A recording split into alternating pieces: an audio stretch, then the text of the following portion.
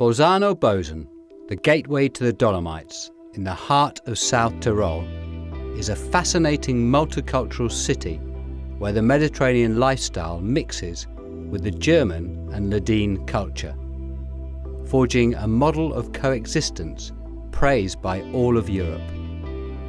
Extensive green spaces, crossed by 45 kilometres of bicycle paths, contribute to the synergy between old and new, making Bolzano one of Italy's most livable cities.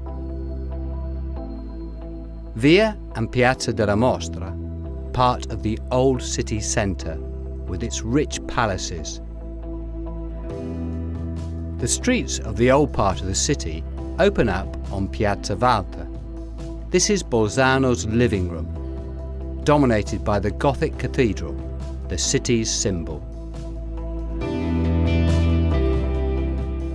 Via Portici has been the town's commercial centre since always, with its Gothic arches harbouring an uninterrupted series of stores. This is the place to shop. Piazza delle Erbe, where the scent of fresh flowers mingles with that of vegetables, fruit and many other local products, is at the end of the Portici. The variety of the South Tyrolean products on offer are the secret of the city's rich culinary tradition. Piazza del Grano and the Gothic Way House also lead up to the Portici. The Mercantile Museum is located in the Mercantile Palace, a former seat of the magistrate since 1635.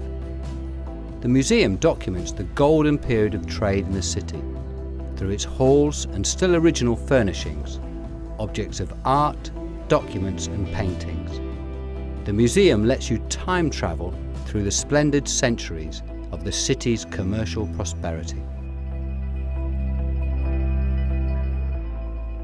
The Marecchio Castle dates back to the 11th century.